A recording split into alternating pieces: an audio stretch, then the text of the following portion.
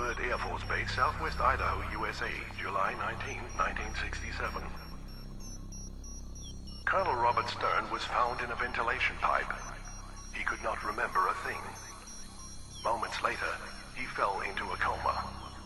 He is the sixth person from the Air Force Base since 1963 to have lost his mind. Flying Saucer Restaurant, desert of Southwest Idaho, evening of 20 July 1967. The restaurant is lit up by two light balls flying at about 300 meters. They separate into four light balls in the shape of a Y. Everyone in the restaurant knows what this means.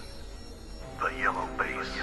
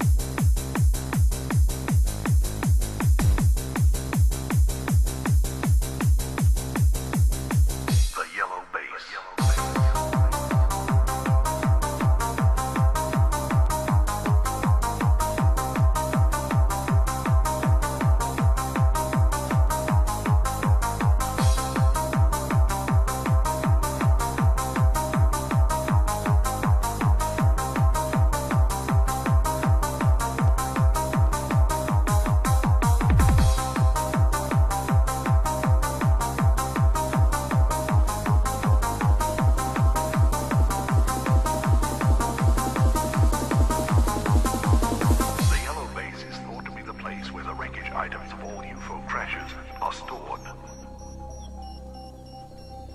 Middle Southwest Idaho, July 21, 1967. Colonel Robert Stern awakes from his coma.